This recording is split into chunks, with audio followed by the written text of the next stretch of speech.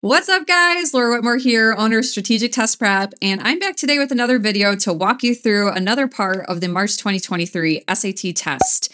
And I took this test, you guys, a few weeks ago and scored a perfect 800 on the math, so I'm really excited to show you how to do some of these questions on Section 4.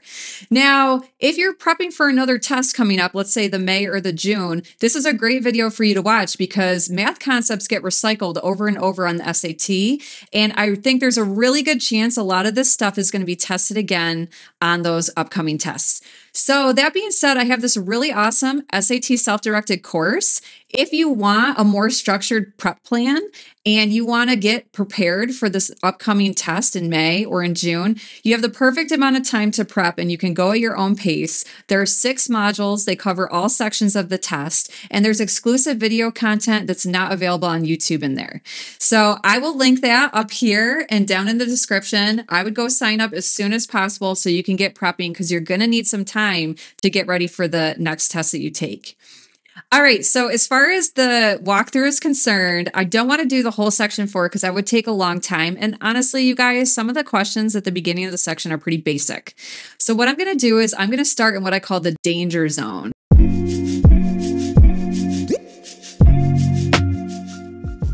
So let's just get started. I'm going to look at this number 23.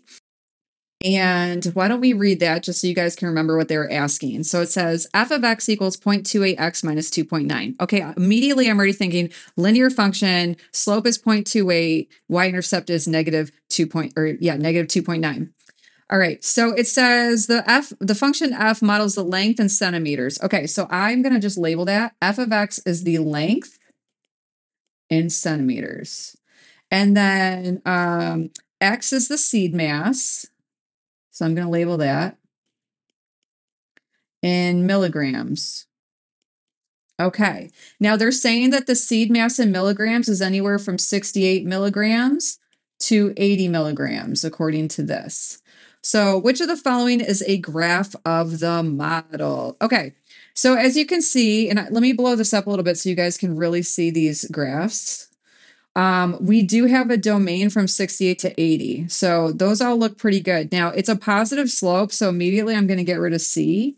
And if I was playing majority rules, I'd probably go between A and B because they look so similar. D looks crazy. The slope looks very aggressive for a slope that's only supposed to be 0.28.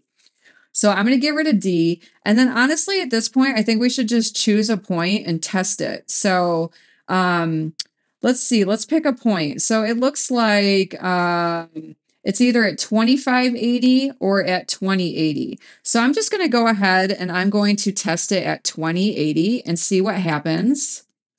So if I put in 80, basically, do I get 20 or 25? That's really all we have to do. So at this point, you know, we've got to get out the calculator, but that's okay. So 0.28 times 80 is 22.4. Let me write that down. Minus 2.9. And we get 19.5. So basically, when x is 80, I'm closer to 20 than I am to 25. So I'm going to go with A. Okay, next problem, 24. So it's the same question, or the same content, they're just asking a different question. So they want us to interpret the linear equation. What is the best interpretation of 0.28 in this context? Well, it's a slope. So first of all, I don't think it would ever be a max mass or max shoot length because maximum usually deals with quadratics. And this is linear. So with linear equations, actually, it's infinite. It goes on to positive infinity, negative infinity. I don't know if there would be a max here. I'm just going to get rid of those. Those seem funky to me. Okay. Now, C says for every 2 seedlings with 1 centimeter difference in shoot lengths, the estimated difference in the masses of the seeds is 0.28 milligrams. And then D says for every 2 seeds with 1 milligram difference in masses, the estimated difference in shoot lengths is 0.28 centimeters. Now, the question is, what are we putting in for X? Well, if we look at the other question above, X is in milligrams, you guys. Remember I labeled that? This is why I would suggest you always annotate on your functions. If you've never seen the equation before, take little notes. X is in milligrams. So when we go ahead and we put something into this equation here, it's going to be in milligrams. So it's going to be a 1 milligram increase will increase it that much. It has nothing to do with increasing it 1 centimeter. It's really increasing it by milligrams. So we're going to go with D. All right, next one, 25. Okay, we have values and frequencies. Now, sometimes these tables get a little wonky once they upload them into collegeboard.org. So I'm just going to go ahead and divide these up so we can see them a little bit better.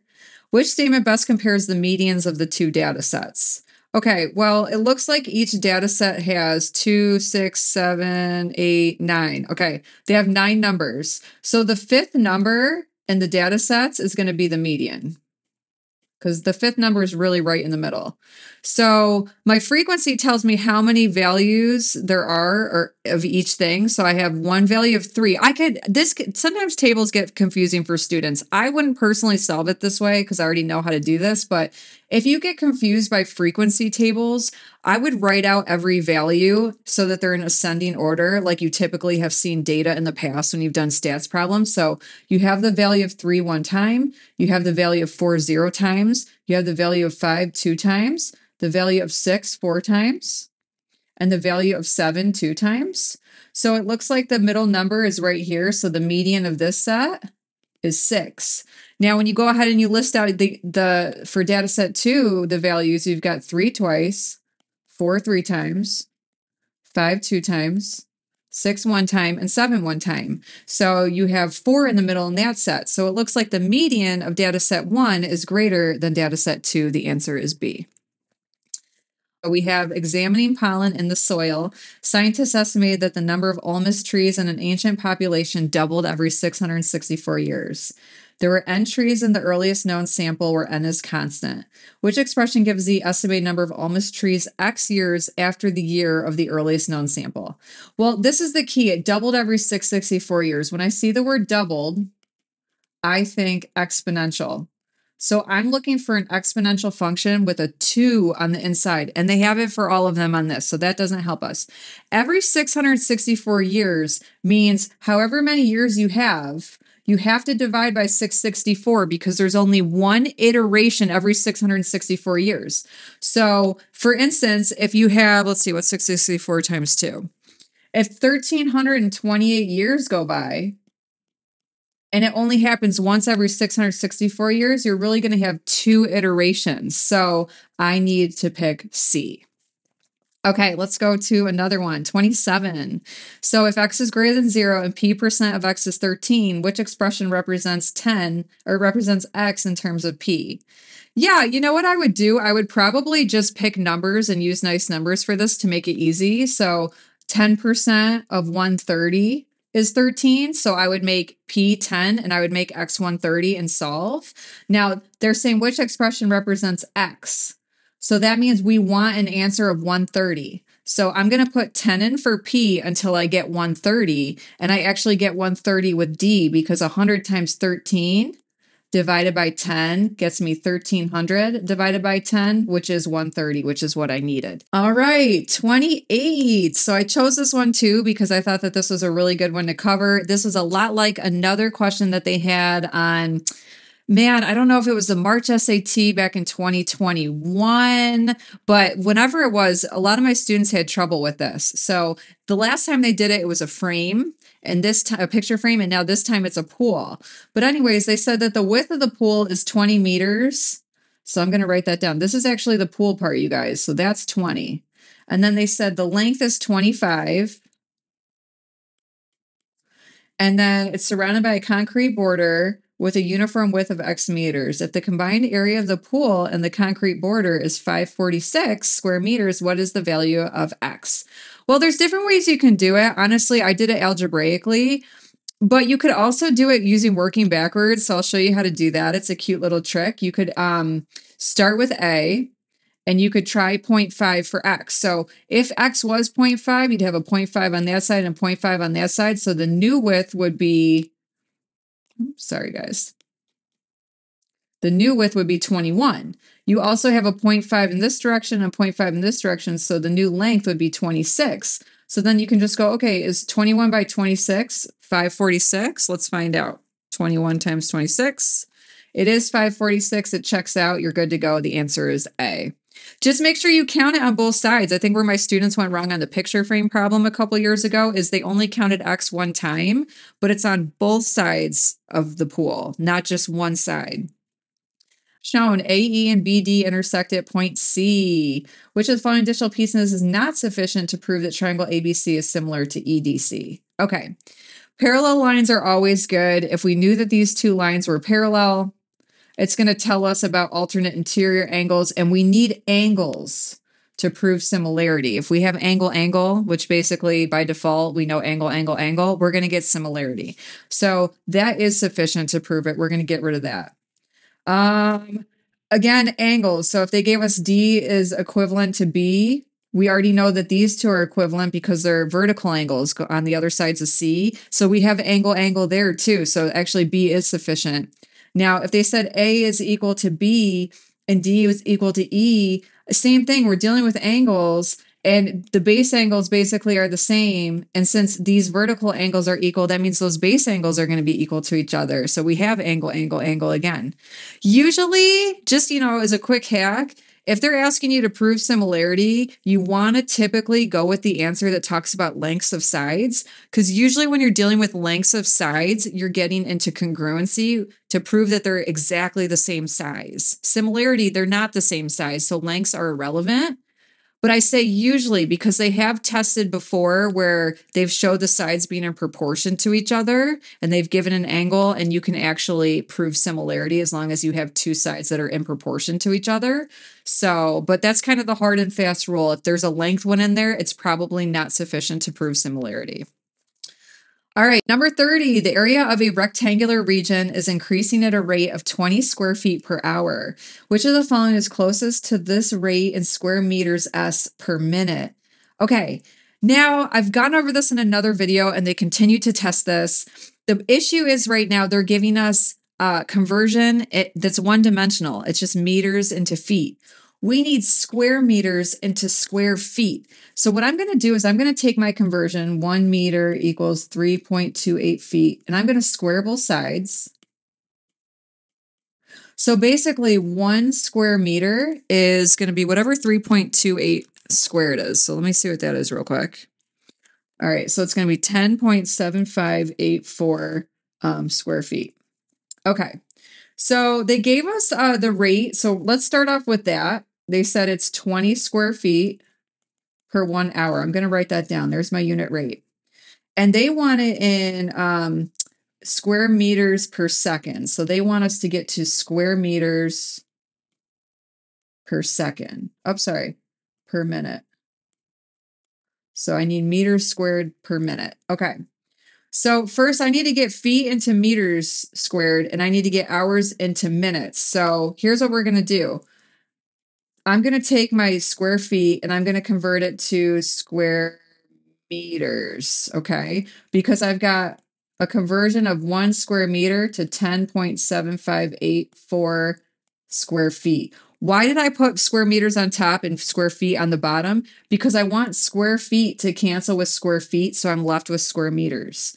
I also have hours on the bottom, and I need hours to cancel with hours so that I can get it into minutes. So I'm going to do my little conversion. There's 60 minutes in an hour. So I'll put 60 minutes on top. Oh, sorry. Lied. Haha, just kidding. Let's do that one more time. So I'll put 1 hour on top. Why do I want an hour on top? Because I want hours to cancel with hours. And I'm going to put 60 minutes on the bottom. That way the hours will cancel out. And then I'll be left with square meters per minute. So I'm just going to multiply straight across. 20 times 1 times 1 is 20. And then I just need to do 10.7584 times 60, which is 645.504. And I'm just going to do a quick division. So 20 divided by 645.504. That is 0.03. What a lovely decimal. Isn't this fun? 0.03098, so I'll just say 0.031. They want you to round it to the nearest hundredth, so the answer to that one is A. Whew, moving on. So here's some fill-ins I chose, just a few that were some of the toughest ones to go over. Now, this one was kind of neat because there was a quick hack to this. They said, what is the value of 8x minus 3y? Well, I noticed, I don't know if any of you guys noticed this, that when you go to add these together, you actually get 8x minus 3y. So I just added 44 and 17 together and got 61. So the answer was 61. That question literally took me 2 seconds. Okay, I chose 37 as well because this one was a pretty nice, easy one, easy hack. You just have to read carefully. So they said, what is the diameter of the circle in the XY plane with this equation? Well, guys, you can interpret a circle pretty easily here. The center is at 5, 4. The radius is actually 8 because 64 is r squared, but they wanted the diameter. So you have to double the radius, and that's how you end up getting 16. Okay. 38. This was my favorite. In the given equation, k is a positive constant. The equation has exactly one real solution. What is the value of k? Well, I've gone over this in my predictions videos, so hopefully you didn't miss those. If they're talking about real solutions, and it's a quadratic because your highest exponent is a 2, that's a sign you're going to do use b squared minus 4ac, or the discriminant. Now, in this case, if it's one solution, we want the discriminant to equal 0. So I'm going to fill in what I know. So my b is k. So I've got k squared minus 4 times 9, and that's going to equal 0. So I have k squared minus, well, 4 times 9 is 36, and then times 4 is 144. Okay, well, I need k to be 12 because then I'll get 0. So the answer was 12. All right, guys, that's it for this video. I really hoped me walking through some of those tougher problems on section 4 helped you think about how you're going to tackle these problems when you see them again in the future on the May test or the June test. So anyways, I'll see you guys again soon. Make sure you sign up for my course. And until then, happy prepping.